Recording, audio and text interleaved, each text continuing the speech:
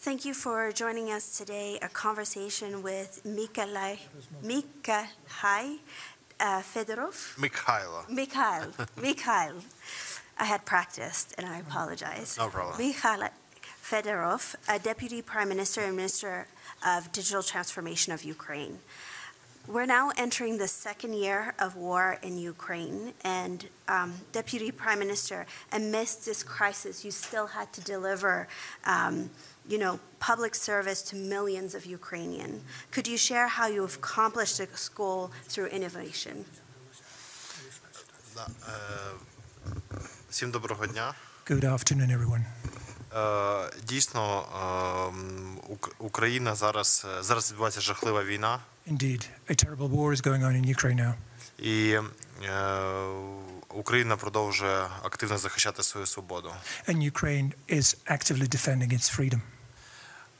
Є окремий фронт, який зараз відбувається, це кіберфронт, інформаційний фронт. There is a cyber front, information front, that is a separate one. І в 2019 році ми створили в Україні Міністерство цифрової трансформації, завдання якого побудувати найзручнішу у світі державу. In 2019, we set up the Ministry of Digital Transformation, the task of which was said to build the most convenient digital state in the world. І все, що ми побудували до повномасштабного вторгнення, зараз нам допомагає під час війни. Everything we had built before the large-scale invasion has been helping us now during the large-scale war. Починаючи від інтелектуальної розвідки, starting with the intelligent reconnaissance. Коли українці на тимчасово окупованих територіях можуть розповідати про пересування російської техніки. Whereupon Ukrainians residing on the occupied territories can actually convey information about the movements of the enemy troops. Закінчуючи швидкими соціальними виплатами або реєстрацією пошкодженого майна. And ending with quick expedited social payments and compensation for the damaged property. І незважаючи на щоденні кібератаки, ми кожного тижня запускаємо нові сервіси в Україні. And despite daily cyber attacks, we launch new services in Ukraine despite those. І в цьому році ми закінчимо цифровізацію найпопулярніших послуг в Україні. This year we'll complete the digitalization of most popular services in Ukraine. І також це війна цифрова. It's also a digital war. І зараз роль безпілотних технологій, інтелектуальної розвідки є дуже важливою. And the role of unmanned aerial vehicles and intellectual or intelligent reconnaissance is very important. І це також окремий трек нашої роботи. That's a separate track in our work.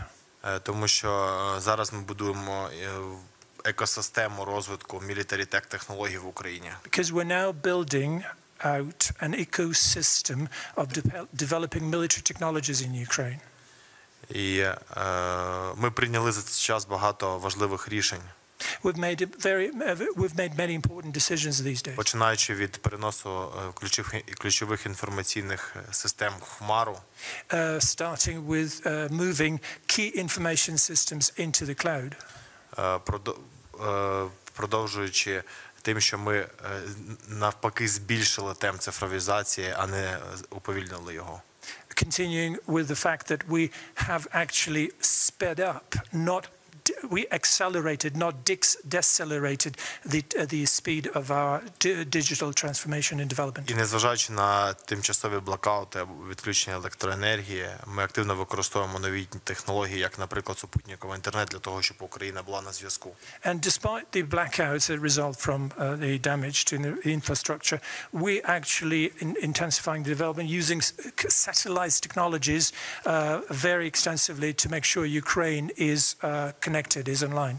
Завдяки нашим воїнам, які сміливо зупиняють Російську Федерацію, у нас є час для того, щоб в цьому році зробити наступний такий еволюційний, навіть не еволюційний, а революційний технологічний стрибок.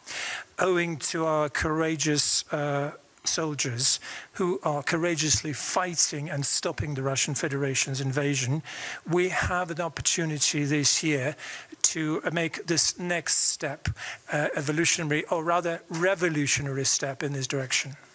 Да, і готові відповісти на ваші питання. And I am ready to answer your questions. So I definitely have my own question, but I'm going to open the floor to reporters. Before you state your question, state your name, your organization, and then we'll take them one at a time. Go ahead. Jack Schickler from CoinDesk. Early on in the war, you launched a fundraising initiative using cryptocurrency. I wonder if you had a reflection on how successfully that had gone and the use of cryptocurrency in this kind of circumstance, and whether you also have concerns about Russians using crypto to evade sanctions. Да. Дякую за ваше питання. Thank you for your question. Да, насправді, в перші дні вторгнення можливість отримувати донати для різних організацій, різних фондів, можливість купувати за криптовалюти будь-які товари критично допомогли Україні. Indeed, during the first days of invasions, the opportunity to receive the donations for organizations and funds in Ukraine so that they would enable them to buy necessary services and goods was critically helpful to Ukraine. Тому що почалися із-за воєнного стану обмеження щодо використання банківських рахунків в валютах різних і купувати щось для збройних сил. Because due to the martial law that was introduced in the country, certain restrictions were imposed in terms of currency use and purchases, and that would make it more difficult to buy something for the armed forces of the country. Тобто підтримка криптоспільноти всього світу допомогла швидко отримати можливість купувати від одягу для військових, бронежилетів, пікапів, будь-чого і швидко доставляти на фронт. And owing to the support of the world crypto community, we've managed to facilitate and expedite quick purchases of everything we needed for our armed forces, starting with the clothes for the soldiers, flak jackets, pickup trucks, and we were able to deliver them quickly to the front lines. Але ми розбудовуємо всі інституції для того, щоб все працювало в правовому полі.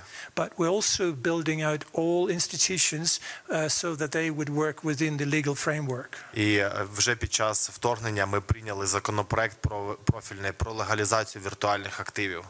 And already during the invasion ongoing, we have actually passed the law to legalize virtual assets. І нам залишилося прийняти податковий законопроект, і в Україні запрацює юрисдикція для віртуальних активів, одна з найкращих в світі. What we have left is to pass the taxation law, and then that will see Ukraine having the best crypto asset jurisdiction in the world.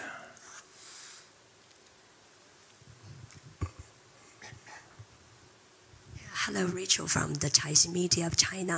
So the First Lady of Ukraine said that he handed a letter to China President Xi this morning. So could you talk more about the letter or the content of the letter? Thank you. I'm sorry, Sorry, my voice. Yeah, I mean the First Lady handed a letter to President Xi, China. She talked about this morning. Yeah, right. My question is, could you talk about more about the letter? Of the content, such as the content of letter. The letter that was sent to President Xi, the China President Xi. By the First Lady. Yeah, the First Lady talked about this morning.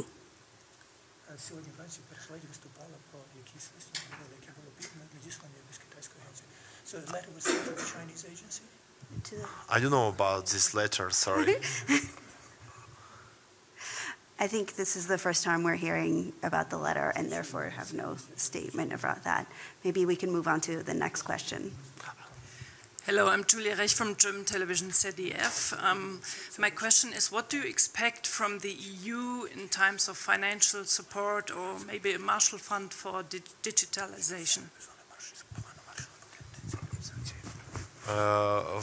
Дякую за ваше питання. Thank you for your question. Да, звичайно, що у нас зараз є певний виклик, це відбудова інфраструктури телекомунікаційної. Certainly we are facing certain challenges now to rebuild the telecommunications infrastructure. Тому що там Харківська область, яка деокупована, частково Херсон, там Херсон і частково Херсонська область також деокуповані. І Росія, коли виходила, все знищувала. Because Kharkiv Oblast and Kherson Oblast that have been recently deoccupied, when Russia was leaving, they totally destroyed everything. І потрібна допомога для відбудови телекомунікаційної сфери. And we need assistance, we need help with rebuilding the telecommunication field. Наші оператори швидко і так відновлюють зв'язок, і вже на деокупованих територіях великий відсоток відбудовано. Our operators are rebuilding this anyway, and there's a large percentage of that destroyed infrastructure on the deoccupied territories that has been rebuilt. Зараз ми дерегулювали, зробили одні з найкращих в світі умов для побудови телекомунікаційної інфраструктури. We have deregulated the system in Ukraine, and we have created the best in the world conditions for the telecommunications infrastructure. Тому завтра в мене буде меморандум з фінським міністерством телекомунікації, буде меморандум з Nokia. Tomorrow we'll sign a memorandum with the Finnish Minister of Telecommunications. We'll have a memorandum signed with Nokia. Але цифрова трансформація і взагалі диджиталізація, вона якраз працює дуже часто не в фізичній системі координат. But digital transformation and digitalization very often works not within the physical system of coordinates. І по суті ми зараз отримуємо підтримку в сотнях мільйонів, яка може прирівнюватися, знаєте, до певних пунктів Маршалл-плану. So therefore we're now receiving support in hundreds of millions that on some points can be equated or can be compared to our Marshall Plan. Наприклад, ми зараз отримали нещодавно $100 мільйонів доларів послугами від Microsoft на хмарні технології. For example, recently we received $100 million worth of services from Microsoft in the cloud services. В грудні $75 мільйонів від Amazon сервісами, хмарними сервісами. In December we received $75 million worth in cloud services from Amazon. Ми продовжуємо отримати допомогу від USAID на розвиток державних сервісів. We are continuing to receive assistance from USAID to develop state services. Цифрова інфраструктура, про яку я говорю, вона не боїться російських ракет. The digital infrastructure I'm talking about is not afraid of the Russian missiles. І тому ми можемо говорити, що зараз це і важливий елемент нашої стійкості, і інвестиція в цифрову Україну. Therefore, we can talk about it as an important component of our resilience and our investment in the resilient Ukraine. Але в нас є амбітний план, що потрібно зробити в найближчий рік-два роки для того, щоб стати найбільш цифровою державою світу. But we have a very ambitious plan what we should do in the next year or two to become the most digitalized country in the world. Ми вже зробили багато і відцифрували майже всі найпопулярніші сервіси під час війни. We've already done a lot and we've digitized all popular and most important services during the wartime. Але ми розуміємо, що робити з судовою системою, цифровізацією судової системи. And we also understand what needs to be done with the digitalization of the judicial system. І в митній сфері. And in the customs area. Ми зараз закінчуємо цифровізацію будівельної сфери, де взагалі прибираємо чиновників з дозвільної системи. We're now completing the digitalization of the construction industry or construction field where we are removing bureaucrats from permits issuance process. Цифровізація буде фундаментом відновлення. The digitalization is going to be the foundation for the renewal, rebuilding. Тому що це про прозорість. Because it's all about transparency. І про зрозумілі відносини між всіма суб'єктами, хто нам допомагає, хто отримує допомогу. And it's about an understanding and clarity between all subjects of the process, those who help us and those who receive the help. Тому ми не чекаємо закінчення війни. Ми зараз робимо цифрову трансформацію, революційну цифрову трансформацію, роблячи реформи під час війни. Therefore, we're not waiting for the end of the war. We are now doing this digital transformation, doing these reforms during the war.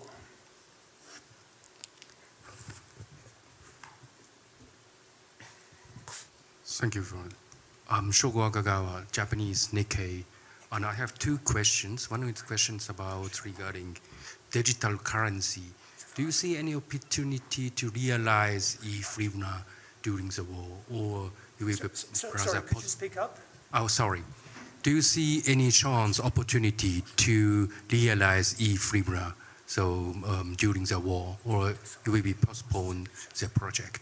The second is what you expect support from G7, because Japan has taken over the G7 hosts from Germany this year, and G7, as you know, has introduced the cap, the Russian oil or financial support to Ukraine, and a lot of European countries and the US sending weapons to Ukraine. And regarding digital, or maybe in other topics, you are also Deputy Prime Minister. What do you expect from the G7 this year? Thank you. Щодо віртуальних активів і цифрових валют.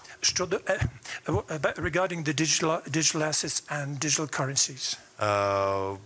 2 тижні тому я вже бачив пілот електронної гривні в Україні.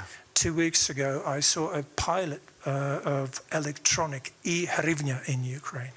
Тобто ми в цьому напрямку співпрацюємо з Stellar-компанією і з одним з приватних українських банків. In this regard, we are cooperating with Teller company and one of the Ukrainian private banks. І я навіть планую стати першим, скажімо, тестувальником електронної гривні і почати отримувати електронною гривнею заробітну плату. And I plan on becoming the first test user of the electronic hryvnia, and I plan to receiving my salary in e-hryvnia. Але якщо спиратися на законодавство, то Національний банк планує наступного року, 2024 році, запустити вже масштабні пілоти в напрямку електронної гривні. As far as the legislation is concerned, the National Bank of Ukraine plans to introduce legislation in 2024 on the introduction of the electronic hryvnia. І, як я вже говорив, ми окремо прийняли законопроект про віртуальні активи. As I mentioned already, we have passed a draft law on virtual assets. І в цьому році я планую, щоб ми прийняли податковий законопроект і легалізували повністю, знайшли відповіді на всі питання щодо віртуальних активів. And as I said, we're planning on addressing the taxation side of it, so we could have a comprehensive approach to the legalization of all digital assets. Україна кандидат в Європейський Союз. Ukraine is a candidate country for the EU. І ми повинні синхронізуватися з європейським законодавством. And we've got to harmonize with European legislation. Враховувати практики і рекомендації Світового банку, МВФ. Taking into account the practices and recommendations of the IMF and the World Bank. Щодо G7. As far as G7 is concerned. Зараз в цифровізації нам ресурсно дуже допомагає, наприклад, Сполучені Штати Америки. In the digitalization process, we are helped very much in terms of resources by the United States of America. І у нас на цей рік амбітний план щодо співпраці. And we have an ambitious plan set for this year with regard to cooperation. З Японією у нас більше стосунки, де ми ділимося досвідом. With Japan, it's more the type of relationship where we share experiences. І ми будемо вдячні, якщо технологічні компанії Японії вдасться об'єднати технологічні компанії щодо відновлення інфраструктури України.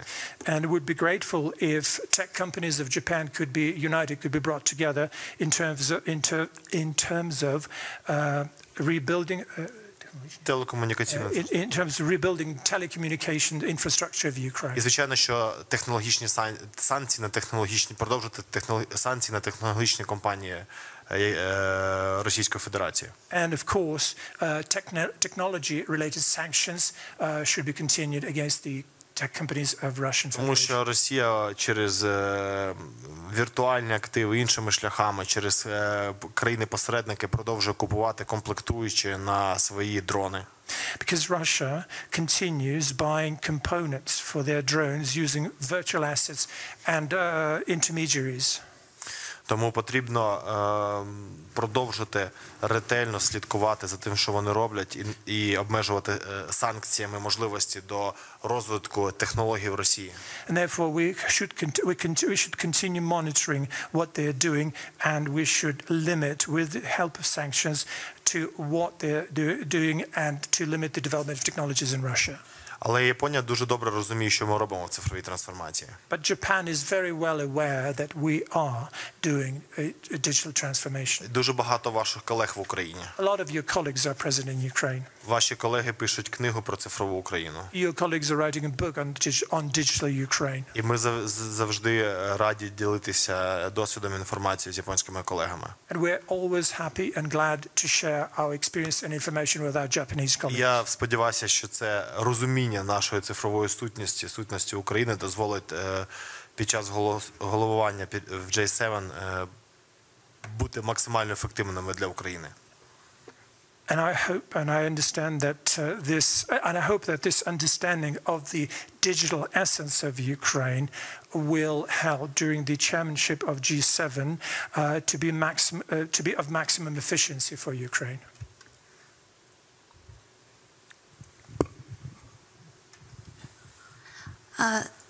Qing Wang from China's Jiemian News, and my question is about the displaced people in Ukraine, and I hope this is a right opportunity to ask.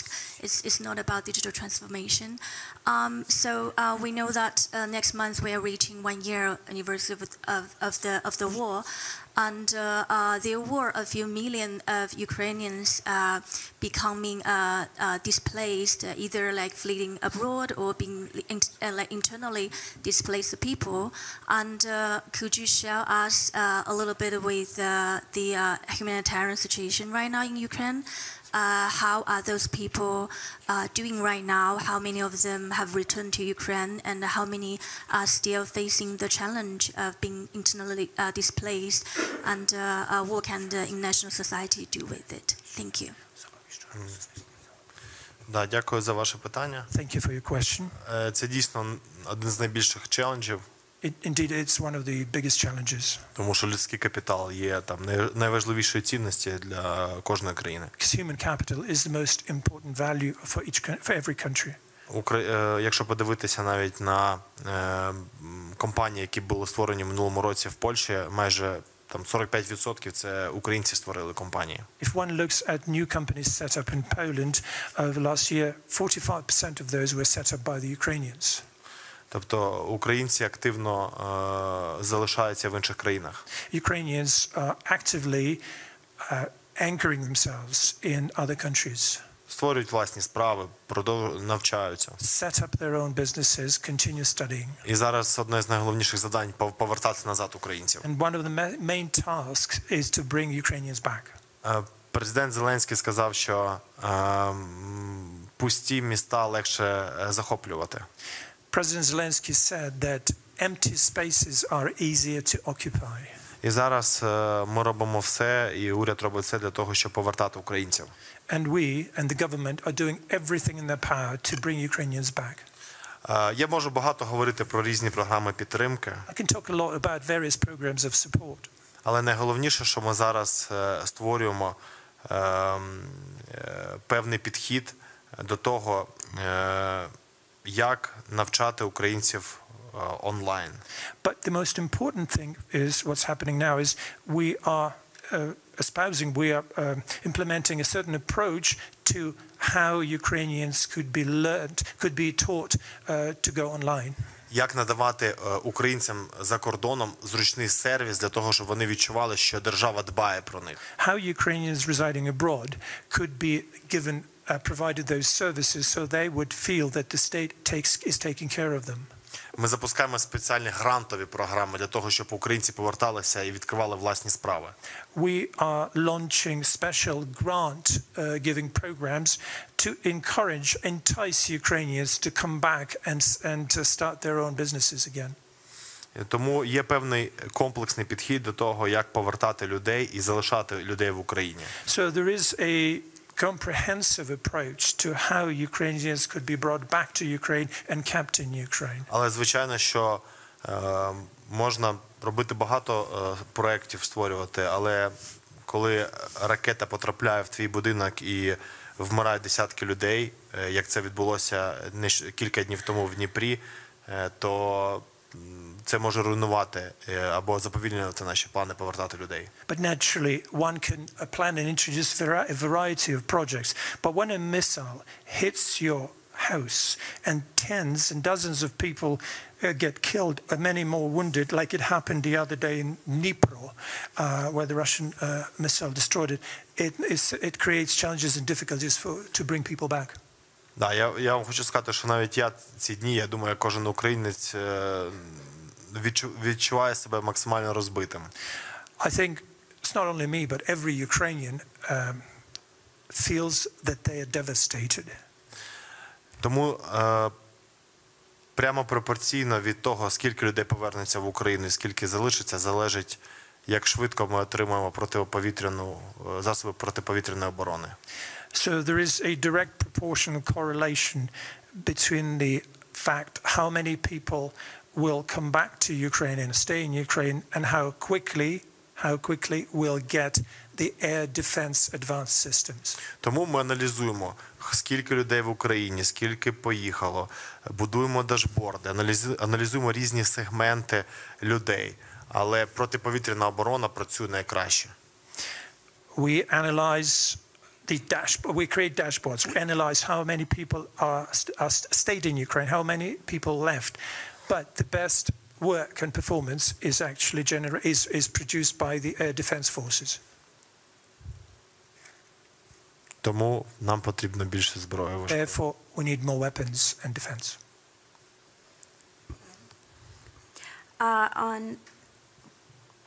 We're going to actually close. Thank you, everyone, for all your questions, and most, of course, to the Deputy Prime Minister for his time. Everyone in the room and everyone online, thank you for joining us in this conversation. Thank you for your time.